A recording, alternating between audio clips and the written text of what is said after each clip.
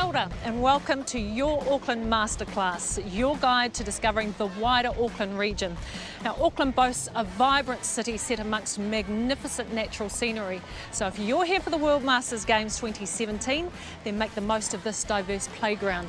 I'm really excited to share with you some local tips on where to go and what to do. So come on, let's go. The Auckland region boasts a diverse range of beaches, from the golden sand in the north to the rugged and wild black sand in the west.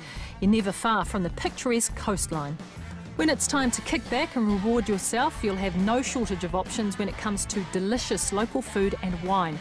From north, west to central city, there's something different to indulge in. And of course, Waiheke, the island of wine, can't be missed. It wouldn't be a trip to New Zealand without a little adventure, right? Try canyoning or kayaking, or for adrenaline junkies, bungee off our harbour bridge, or sky jump from our tallest building. The Waitakere Ranges have over 250 kilometres of tracks for all levels of fitness, or enjoy a relaxing coastal walk in the east. And if you like waterfalls, we have heaps of those too. Central Auckland is home to the best shopping destinations in New Zealand. Precincts such as Britomart, Ponsonby and Parnell will have you bouncing between boutiques and sipping on the best coffee you've laid your lips on.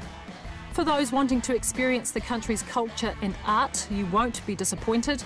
The Auckland Art Gallery is truly impressive. Or experience a Māori culture performance and see over 1,000 taonga treasures at the Auckland Museum. And regional destinations like the sculpture trails in the north and art in the west will complete your schedule perfectly. So join me in Your Auckland Masterclass to see all of this and more. It's my guide to experiencing the best of the Auckland regions. Nau mai, hara mai.